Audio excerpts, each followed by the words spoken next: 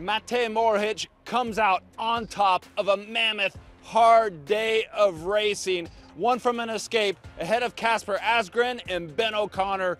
In the group behind was Jasper Philipsen, the sprint king of this year's Tour de France. On site, Poligny, stage 19, and what a whammy we had today.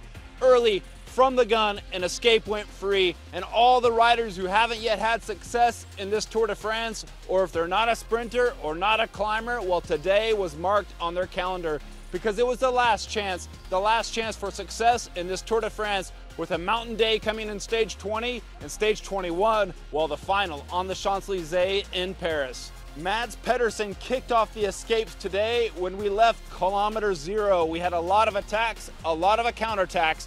In the group that formed, well, as 9 riders. Tish Benoit from Jumbo-Visma, which has race leader Jonas Vingegaard. Matteo Trentin, he comes from UAE Team Emirates with Tadej Pogacar. Julian Alaphilippe, Jack Haig, Niels Pollitt, Mads Pedersen, Zimmerman, Barguil, Campenarts. All big guns, all big ballers made the move, and they were trucking along at a fast pace. The gap to that group, however, never did get far. This is modern cycling. In the old days, well, maybe 7 years ago, once the escape was formed, the teams behind would sit up and say, well, that's that, let them go. Not today, not how things are raced these days. Now, any of the teams that missed the move, well, they're anxious to get up there in the move, and they're attacking from the back. And that's what we'd see. We saw EF Education, Easy Post. We saw Israel Premier Tech. Those teams were pushing on the front to get something going, to get their riders up in the move. Then disaster struck, 88 kilometers to go from one of the big guns in the group ahead, Niels Pollitt, the Bora Hansgrohe rider, had a mechanical. You see his chain snap. It snaps. He asked for service. Well, it's just the Shimano neutral car behind him, and it was chaos, chaotic. Niels Pollitt pulled over to the side of the road. They gave him the neutral service bike right away. Looked big, suited Niels Pollitt, ready to go. He hops on it, rides off. Wrong pedals. It had look pedals instead of the needed Shimano pedals that Niels Pollitt rides. They give him another bike. It has speed play pedals on it. That bike doesn't work again. And then they give him the third bike. He goes to get on that bike. It has the right pedals, Shimano pedals, which is what he needed. But the bike's too small, the seat post is too low. Niels Pollitt, frustrated, just goes over to the side of the road, gives up, has to wait for his Bora Hansgrohe car, and that's it. He's out of the escape. Now the escape up front only has 8 men, and Niels Pollitt has to go back to the back. And back in the back, well, it's Israel Premier Tech, it's EF, as I mentioned before, and it's also now Uno X who's putting in the energy to try to get something together to get their men up in the move. The riders are gone over the categorized climb. They are coming to an intermediate sprint. 75 kilometers to go. Jasper Philipsen takes the intermediate sprint behind the 8 men up front, but he keeps going, he keeps pushing.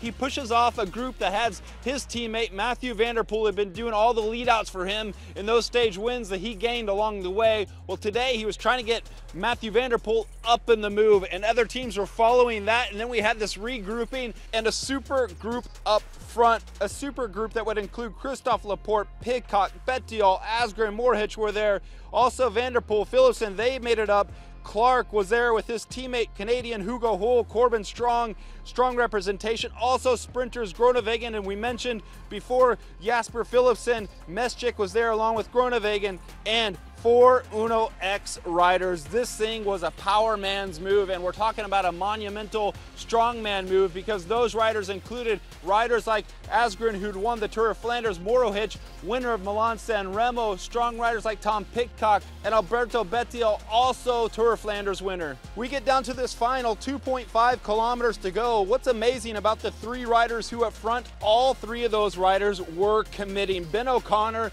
was the one perhaps least adapted to an eventual sprint finish, with Asgreen and Mohoric. They're better riders for the sprint. Back behind, the riders with Pidcock, Van der Poel, Jasper Philipsen, those riders were all doing equal pulls, but they couldn't bring back this group. And you have to remember, Kasper Asgreen had just won the day before. They had him at 30 seconds with 2 kilometers to go. And we see behind Meschik, Pidcock, Bettiol, Philipsen, Laporte, Mads Pedersen, all those guys pulling through, trying to get something to happen, trying to get those 3 up front, but it wasn't to be. They come into the final kilometer. Mohoric forces Kasper Asgreen on the front. A very wise, cunning move by the Slovenian rider.